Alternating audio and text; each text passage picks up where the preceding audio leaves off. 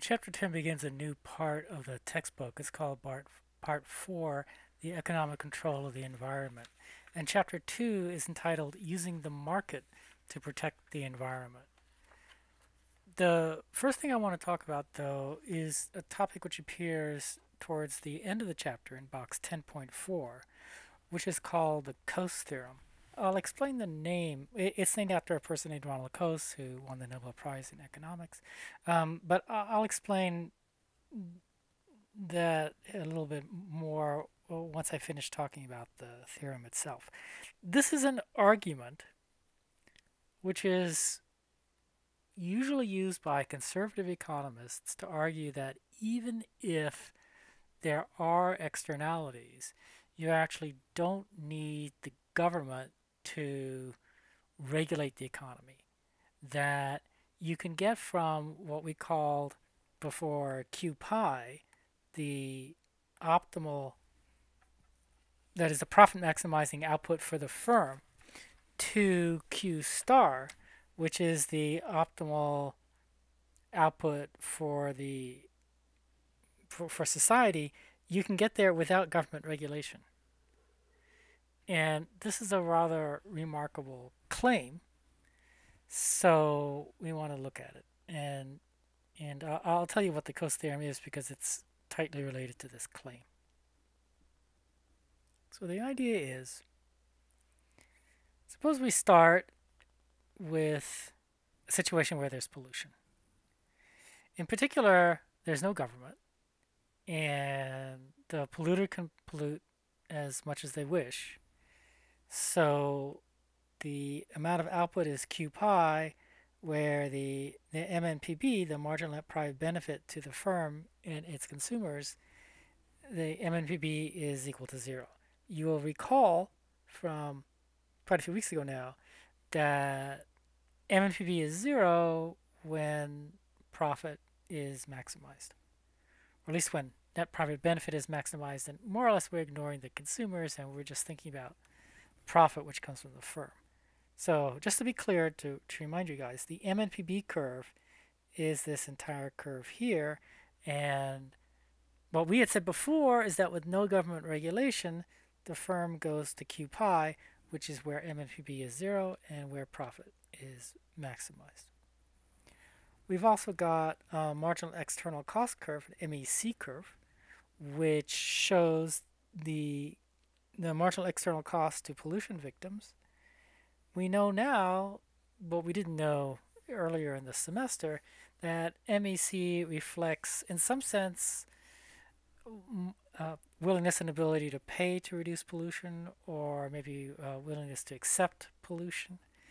Now, those are two different things, WTP and WTA, and we only have one MEC curve, so this doesn't completely reflect what we learned about value.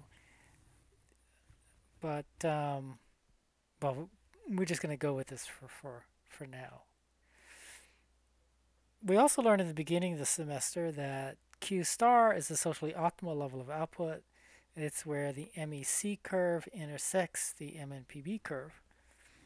This is where society would want to go. So where we ended things at the beginning of the semester was the firm wants to go to Q pi, society wants to go to Q star. You have to call the government in to make the firm go to Q star. But this Coase theorem idea says, well, maybe not. So it starts at Q pi and says, if you're at Q pi, the pollution victims are not happy because there's a whole lot of output. That means there's a whole lot of pollution. External cost is going to be high. Marginal external cost here is also high. But this argument points out the pollution victims aren't helpless. Marginal external cost reflects, let's say, WATP, willingness and ability to pay to reduce pollution. So the victims have money. They have an ability to pay to reduce pollution. So in the absence of, let's say government's not going to do anything, the victims could approach the firm and say, let's make a deal. will pay you money if you reduce pollution. So let's think through the logic of that. MEC reflects, now it might reflect willingness to accept WTA, but let's, for the purposes of our discussions here, let's assume that it reflects WATP, willingness and ability to pay. So they have this ability to pay MEC to reduce, have a willingness and ability to pay MEC to reduce pollution. And that's up here with the MEC curve. Now, how much money would the firm demand in order to decrease pollution? Well, the firm really is not, I mean, at QPi, it's just getting 0 MNPB, and a little bit below QPi, MNPB isn't 0, but it's low. It's way less than MEC is. So the idea is that the firm would actually not require a lot of money in payment in order to decide to reduce output. And the victims are willing to pay a lot. So suppose there's a proposal. Suppose the victims come to the firm and say, why don't you reduce pollution to here, to this level? Let me give it a name. QA. The victims are willing to pay along the MEC curve for reductions in pollution, and the firm is going to demand payments along the MNPB curve in order to reduce pollution. So now it's not clear, it's not specified what the payment is going to be, but I'm going to claim that any number between the MEC curve up here and the MNPB curve down here would generate any number for the price in exchange for which the firm will reduce pollution. That's between those two curves is going to be a good deal for both the pollution victims and the firm. In other words, it's going to be Pareto efficient. In particular for QA, let's look at this, which is $3, and this, which is $7. And suppose that the firms and the firm and the victims made a deal to that the victims would pay somewhere between $7 and $3. Let's say the victims would pay this much, and in return the firms would reduce pollution. Well, this payment here is higher than what the firms require. The firms only require MNPB, which is down here. And it's lower than what the victims would be willing to pay. They'd be willing to pay MEC, which is up there. So both the victims and the firms would say yes. And so you could actually get the firm to reduce output from QPi to QA by having the pollution victims pay this much money to the firm. In the same kind of way, if you wanted to reduce output even more, well, as long as what pollution victims are willing to pay, which is MEC or less, is greater than what the firms demand, which is MNPB or more, then in theory at least you can make a deal. Now, I don't know what the price would be. Nobody does. The price could be up here, the price could be up here, the price could be in the middle. But any one of those prices is going to lead to a Pareto efficient change, making both parties better off. So then the question arises, well, where does it end? How about going to here, or going to here, or going to here? Well, as long as the MEC curve is higher, let me draw that, is higher than the MNPB curve, there are Pareto optimal opportunities for decreases in Q, decreases in pollution. So it's easy to see that you're going to get at least a Q star. I claim you won't be able to go beyond Q star.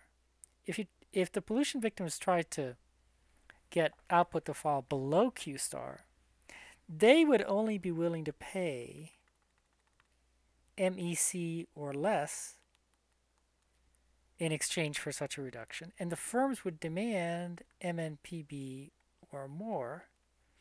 And now you see there are no mutually beneficial numbers. What pollution victims are willing to pay and what firms would demand, those don't intersect. And so the conclusion is, and it's a rather interesting conclusion, you would stick at Q star. You would get from Q pi to Q star without any government intervention, just by the private bargaining between pollution victims and the firm. So this is half of the Coase theorem, which says that if you start at Q pi, you can get to Q star without the government. The other half is, in some sense, more surprising. Let me pause for a minute to do a little bit of erasing. The other half of the story says, suppose you have a rather unusual constitution in the beginning, which gives pollution victims the right to prevent anybody from polluting the air. Under that kind of constitution, the initial situation is not at Q pi. The initial situation is at an output of 0. The firm can't produce because it's illegal for the firm to produce any pollution at all. But is it going to end at 0? The claim is, no, it's not going to end at 0 because the firm isn't helpless. The firm can't produce anything right now, but if the firm could produce something, then it'd make profits. And the extra profits that it could make by production is given by the MNPB curve. So the firm could go to the pollution victims and say, can we make a deal? I'll pay you some money if you let me produce and therefore pollute. Well, what are the victims going to think about this? Well, the victims suffer according to the MEC curve. Now we're kind of interpreting the MEC curve as a WTA curve, or willingness to accept curve. They'd be willing to accept payments along MEC in return for letting the firm pollute. And you can see MEC is pretty low here because there's not a lot of pollution. In fact, in the beginning, there's 0 pollution. So MEC is low. MNPB is really high. So they should be able to make a deal. Suppose that here you have $8 and here you have $2 in return for moving to, let me call this QB. The firms would be willing to pay anything up to MNPB in order to get the right to produce. And the pollution victims would be willing to accept anything above MEC in return for letting the firm produce. So these two are consistent with each other, and some amount of money like $7 or $3 or this much, some figure in between would be Pareto efficient. Both parties would be better off. And indeed, if you then ask the next logical question, what about a little bit bigger than QB and a little bit bigger and a little bit bigger? Well, you can see that as long as the MEC curve is below the MNPB curve, okay, let's think. So what's happening is the pollution victims require a payment, but the MEC curve shows the payment that they require, and as long as the payment they require is low, below the amount up here which the firm is willing to pay, they should be able to make a deal. But you can see that, so that would argue that you get to Q star. You can see that you're not going to be able to get beyond Q star, because beyond Q star, the firms are only willing to pay MNPB or less, and the pollution victims are now demanding MEC or more. Well, I mean, they always demand MEC or more, and the firm is always willing to pay MNPB or less, but now these arrows point in opposite directions. I mean, they pointed in opposite directions before, but now the half lines don't intersect. And so there's no price that would make both of them better off, and so there are no Pareto efficient moves, and so there's no deal can be made. And so in this second world, where you started at zero, pollution victims have what's called the property right to clean air. Uh, with bargaining, you end up getting to Q star. So this is actually what the Coase theorem says. The Coase theorem says that regardless of the constitution that you live under, regardless if you have a constitution which gives the property right to the polluters to pollute all as much as they want, and so you start at Q pi, or you live under a constitution in which you give pollution victims the right to clean air, in which you start at zero, you're going to end up in exactly the same place. You're going to end up at Q star. And the place that you end up is the socially optimal place. You don't need government. Now, this isn't to say that the allocation of property rights is unimportant. If the initial position is here at Q pi, the firm has the property right. And the flow of money goes from victims to the firm. Victims get poorer, the firm gets richer.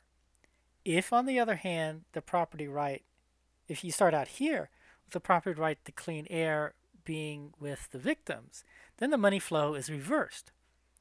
The money flows from the firm to the victims. So if you're in this economy, you certainly care which one of these constitutions you live under, because it determines which party, which side gets richer and which side gets poorer.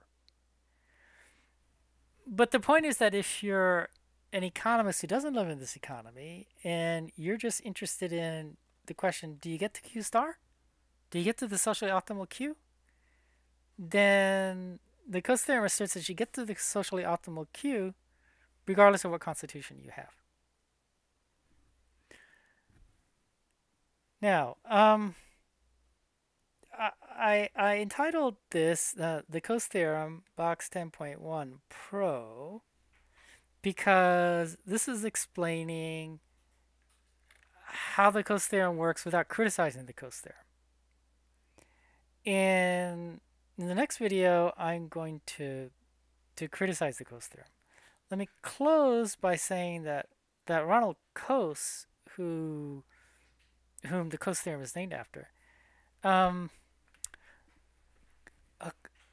who won the Nobel Prize, I think, largely because of the Coase theorem. Well, Coase himself was actually more sympathetic with the con side that I'm going to be explaining in the next video, not this pro side. He himself never called this result the Coase theorem. George Stigler, another Nobel Prize winner, conservative economist, called it the Coase theorem. And Coase himself, well, as a preview to the next video, let me just say that in Coase's, when you win the Nobel Prize, you go to Scandinavia and you get to make a speech. I think the economics prize, I think you go to Sweden, and it's a speech where the King of Sweden is in attendance. And these speeches you can find online, all the Nobel laureate speeches. And Coase actually refers to the Coase theorem with the adjective infamous in that speech. Now, sometimes people these days are confused about what the word infamous means, but the historical meaning of the word infamous is something that's well known and really bad. So Coase himself was not a fan of believing that the Coase theorem reflected the real world. So that's what we'll get into. Not only Coase's ideas, but other people's ideas in the next video.